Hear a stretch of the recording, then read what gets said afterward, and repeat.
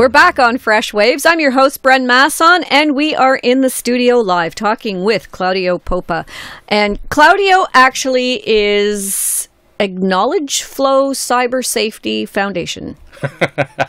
All right, that's not actually that's what good. he is, that's good. But that's who he is. That's what he works for. Well, I represent the Knowledge Flow Cyber Safety Foundation. We go into schools, we partner with municipalities to teach kids, to teach seniors, to teach families about cyber safety, about staying safe online without scaring the bejesus out of them. So that's a big deal because we talked about this before the break. We talked about why, right? It's important for people to know why they should do something. Everyone understands passwords. Stronger. Yeah. Use a password. Don't not use a password. Don't click on stuff. But eventually, you're doing all this stuff and you lose track of why you're doing it. So I have to lead with why it's important to do it. And also, I have to lead with the fact that you don't have to act out of fear. You have to act out of caution. And caution is important, right? Because you don't want to overdo the security bit either. You don't want to come up with 3,000 character passwords. That'll break the website you're trying to put them into. So, so there's a balance there, but the balance is not there to be bypassed, right? So if you see a security question, you should not avoid it. You shouldn't make it trivial. You shouldn't leave it blank. No comment is not really a good answer. So it's I think it's really up to today's businesses and government agencies to explain the why. Why is it important? There should be a little question mark bubble beside each security question to say this is why this is important. I think during my CBC interviews last week, I also mentioned that there are password recovery questions and security questions that you have to be careful with. When you're setting up an account. When you're setting up an account, you're setting up you're giving them your unique identifier. There's your email going out the window right there, which is fine. You're providing your some way of communicating. You're selecting a password. And sometimes you've got those annoying password strength meters that you have to punch in increasingly strong passwords until you've essentially forgotten what you just punched in because you're worried about putting a period and an exclamation mark and hashtags and all the characters. Rest. Oh, good grief. But then they go on and they say, well, we got to ask you these 3 security questions just in case you lose your account. What's your mother's maiden name? What school did you go to? What was your first car? Those are eroding your security. With each of those questions, you are increasing the risk that someone will break into your account. Really? So they're doing the opposite of what they seem to be doing. Yeah. So last year, you may recall that there was a massive, we may even have talked about this, that banking breach with, what was it, CIBC, BMO. Yep. They had purchased a piece of software from a company which was Loblaws, as I recall.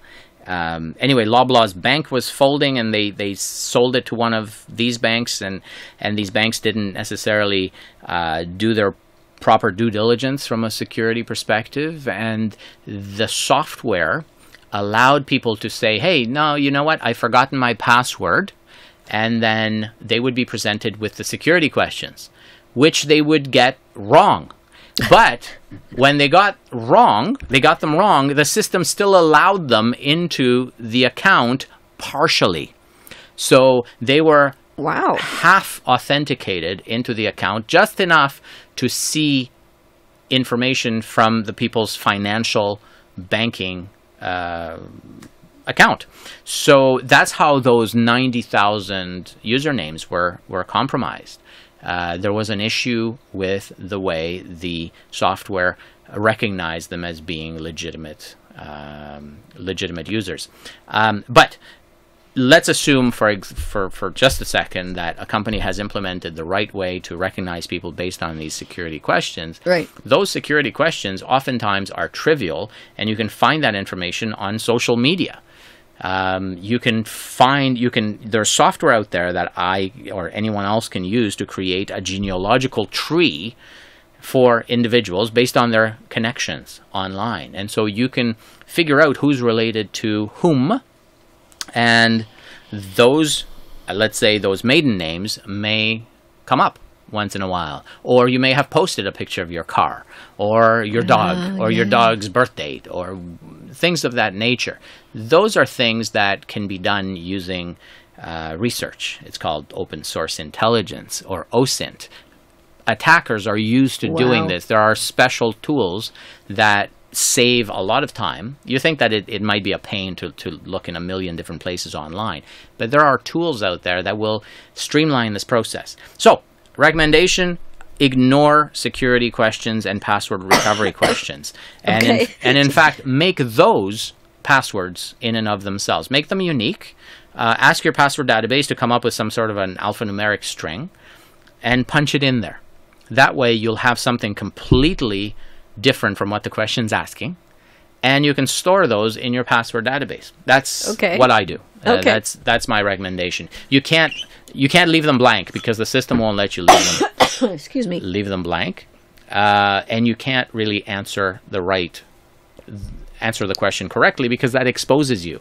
So the only alternative is to make something up and keep track of it. Don't forget what you made up. Don't forget what you put down there. Again, these are things that password databases make very easy to do, just to remember this information that you may never need to remember again, but if you do, it'll be in there. Jay, we're going to take just a quick break, and when we come back, we'll continue our topic, and this time, e-transfers. All right. Claudiu here with knowledgeflow.ca. If your family has been the victim of cybercrime, cyberbullying, or malicious privacy abuses, you're not alone. It's happening every day and sometimes carries tragic consequences, as we've seen in recent news. What's the solution? Don't internalize it. If it's an urgent issue, call the police immediately. If, however, you would like professional advice, you can confidentially email report@knowledgeflow.ca and get some ideas for dealing with social media, instant messaging, webcams, hacking, identity breaches, etc. Remember to visit knowledgeflow.ca on Facebook and potentially arrange a seminar for your community center, your school, or your Board of Education.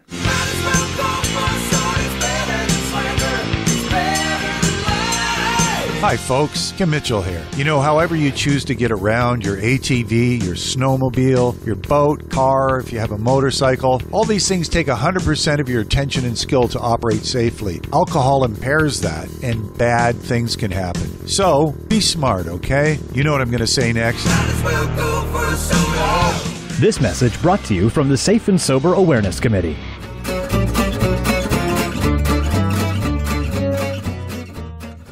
And we're back on Fresh Waves. We're talking with Claudiu Popa about cybersecurity and how to keep your stuff safe. So now, a lot of our listening audience today is small business owners. They have a little business. They do, yoga studios and all these sorts of things. And they're not massive corporations. They're not going to be able to afford some massive security system, and most of their money is taken by e-transfer. I mean, people seem to be terrified of walking around with large amounts of cash in their pocket, but it seems like they're not so worried about it when they're dealing with what they consider to be large amounts of cash in an e-transfer situation. So we know that in a recent CBC article about a woman who had her e-transfer stolen, we can do a little bit of putting the onus on the victim because she did have a really weak password. And of course, if you get 4 tries and her question was, what's my favorite Beatle? And there's only 4 of them, you figure that the person has a 100% chance of getting it right. So it's a weak password. It's a weak clue. How do you keep this stuff safe? Because it really is an issue. So I'm not sure how weak the password was, but we do know that the password was shared across a number of sites. And last time... How does it get shared across a number of sites? She just sent it to her girlfriend, didn't she? Excellent question, Bren. the way this happens is if you register to one site and then you register to a second site with the same password, anyone who breaks the password on either one of those sites will try it on the other and realize that they have just logged in as you. Therefore, they're impersonating you. So then they get control over your site. We may or may not have talked about this today, but so we call that credential stuffing, and that's another reason why you need a password database, so that you don't have an excuse for reusing for using different passwords.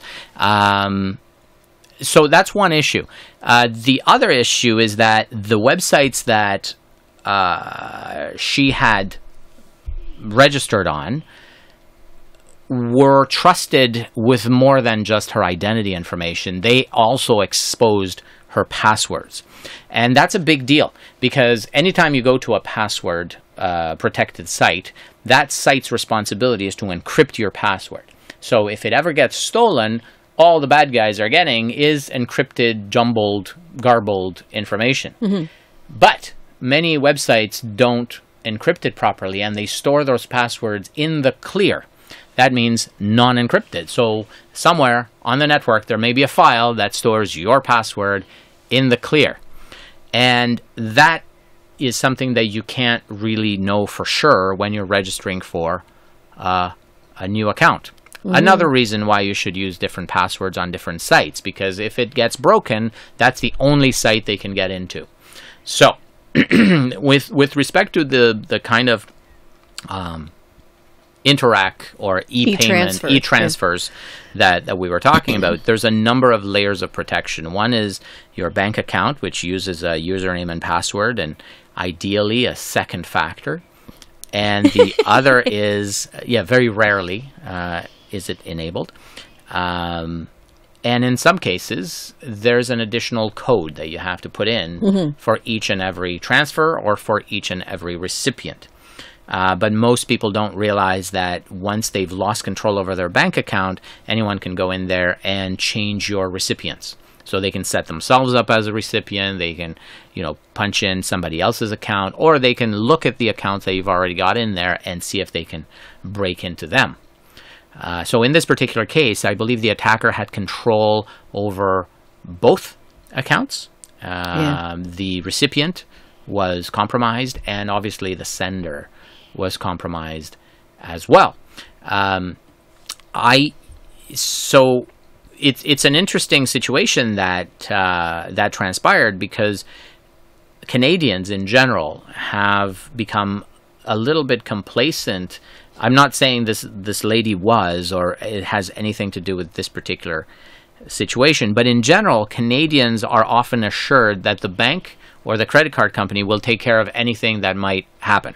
So we've all seen credit card breaches and unauthorized transfers and payments and so on get reversed just by virtue of calling and saying, hey, you know what, I've got these unknown charges. So or you get used to that. Someone took my e-transfer that wasn't my friend. That's the right. money's been taken, but my friend doesn't have it. So unauthorized financial transfers have taken place before, and every other time they were covered by the bank or the credit card company. So it's a bit of a departure from that policy to suddenly hear that a Canadian bank has said no to covering the losses from a fraudulent transaction.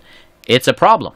It's also a problem because what do? You take it to the police, but the police is dealing with massive frauds. They're dealing with investigations that are in the millions. They don't want to necessarily deal with $870 from right. Betty Lou's account. Yeah, or even anything under $500,000 or even $1 million. So I spoke at a conference last week, and they were lamenting the fact that anything under $1 million flies under the radar because there are such massive levels of fraud and money laundering going on in Canada, and there's so many different malicious and criminal activities that are going on with a very limited number or amount of police and law enforcement resources allocated to dealing with them. So they're always playing catch up. So they don't have the bandwidth to deal with, $800. Yeah.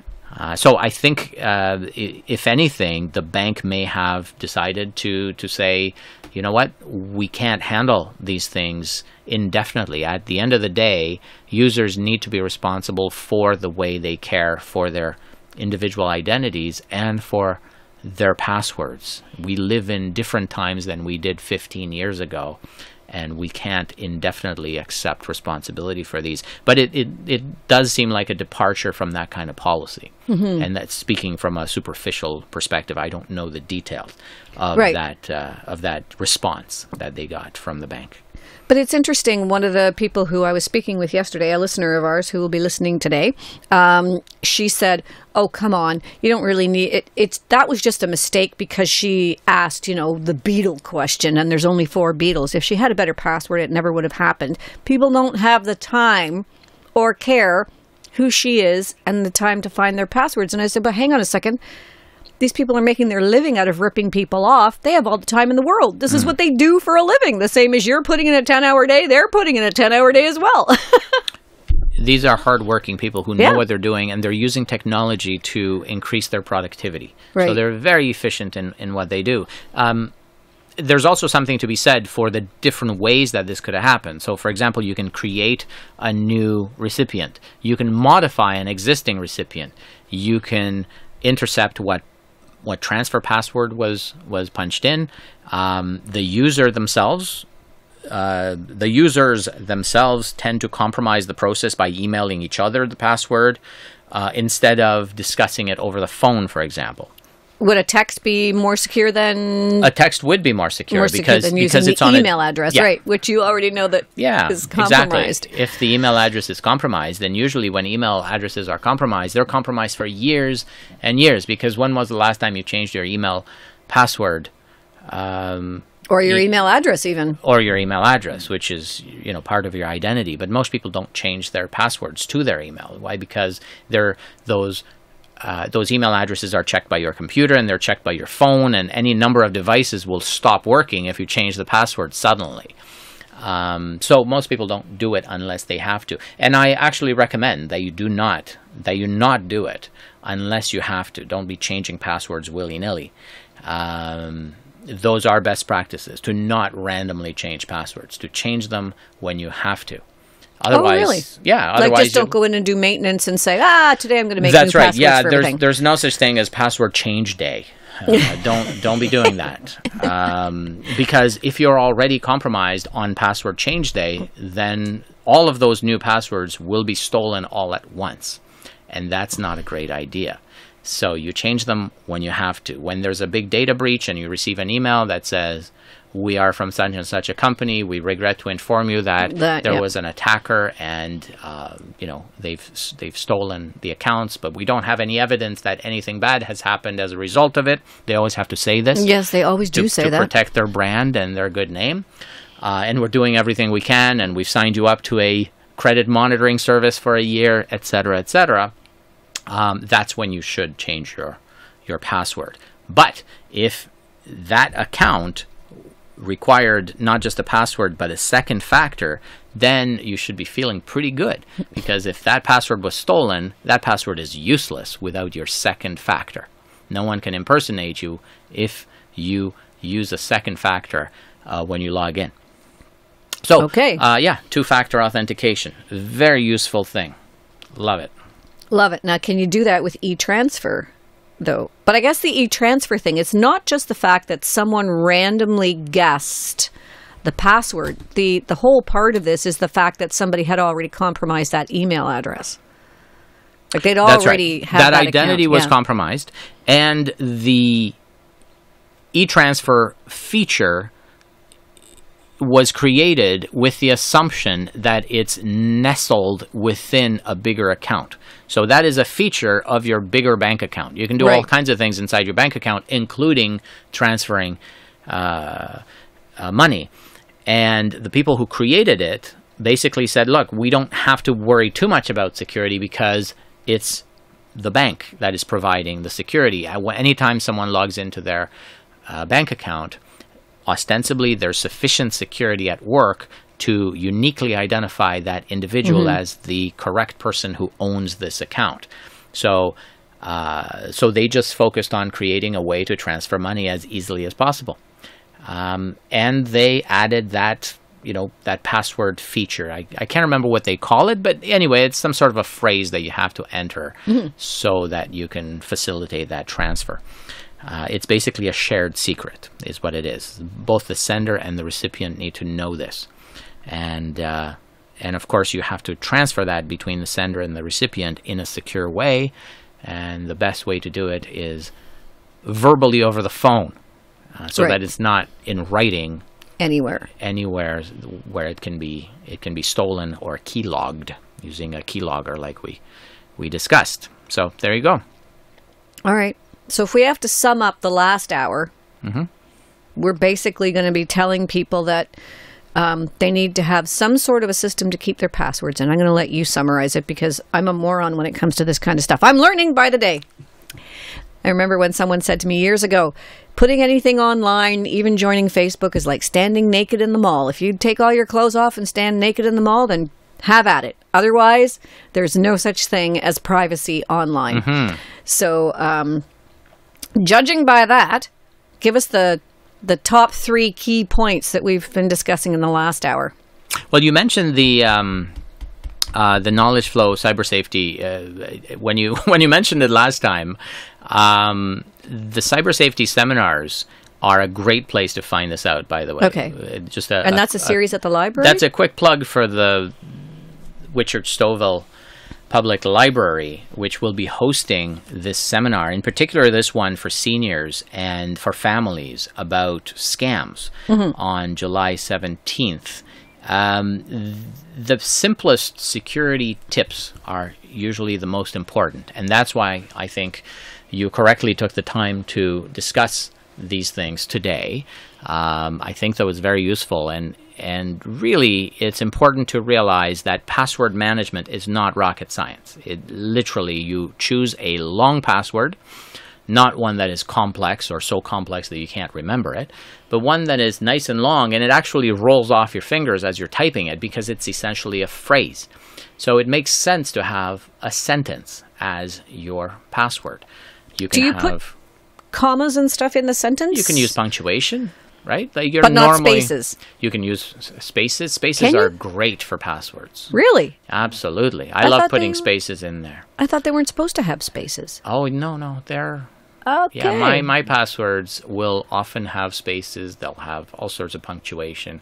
I mean, you can infinitely customize them. Right. But you don't need to make them something alien looking. Right? Like there's no protection. Yeah, some there. of these websites will give you an example of what a good password is, and I look at it and think, that's ridiculous. That's great for a robot. Yes. And then you have to check off the box that says, I am not a robot. That's right. And you sit there, half an hour later, they're still showing you pictures of crosswalks. Yes. And you're trying to identify buses in these and squares. Backward L's and things like this. Yeah, we're not quite sure you're human. So, long passwords. Yep. Those passwords need to be stored somewhere. Why? Because you need to have unique passwords. Okay. So, every site, different password, or passphrase, I should say. And, of course, choose a password database that you trust and go with it. Make sure you make copies of that password database if it's not already in the cloud, like LastPass or 1Password. And remember to distrust security questions and password recovery questions. Whenever you see those being asked on a site, make sure you don't give them the information they're looking for. Give them something almost random that you keep track of in your password database. One, because you'll never, hopefully, need to use those password recovery questions. And two, because they don't need to know what your mother's maiden name was. No, they don't. Isn't that interesting? And when that site gets breached, all that information will become public domain. And everyone will know it. So these are important things that you need to remember. Always assume that a website will be hacked at some point. There's no reason for them to not be hacked.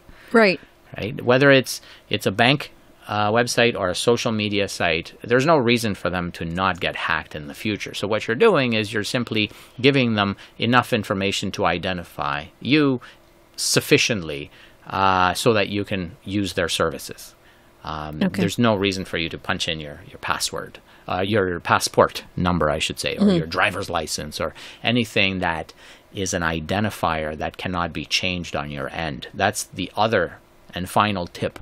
Don't be punching in. Don't be using social insurance numbers. Don't surrender social insurance numbers. Those are identity elements that cannot be changed, or it can be changed with great difficulty on your end. And so don't expense, create too. an expense, yeah. So don't create that extra workload for yourself. And that's all I've got to say for you today. There you go. Yeah, well, thank you so much for coming in. I know you're incredibly busy, and I don't know how we have to have a show that talks about how you ended up getting into this field. Oh, because you know there's what, a story it's in great. itself. I'm Yeah. sure it is, and you know what, it's an interesting field to be in, a great field to be in, and a field that is going to be constantly growing and changing. So I'm really happy that you took the time to come to us today. My because pleasure. I know Yeah, that it's been great. In the realm of things, we are less than that $500,000 or $1 million mark. We're just the little guys in the community. But if somebody's hacking into everybody's system, all it takes is a whole bunch of $800 transactions to add up before they're making seriously great money at everybody else's expense. So it That's pays right. to have a little bit of knowledge and to be as secure as you possibly can. Don't necessarily count on the banks watching out for you or Right. law enforcement watching out for you. Right. Just You got to do watch the out right for thing. yourself. All right. Thank you so much, Claudio. My pleasure. Well, that wraps it up for us today here on Fresh Waves. We'll be back again next week, and next week we'll be talking spring fashion. So there you go. Have a great day, everybody. Stay safe and go about changing your passwords, or at least thinking up something that might be a little bit more uniquely you. You've been listening to Fresh Waves, a Whistle FM production. Catch you next time. You've been listening to Fresh Waves, a Whistle FM production.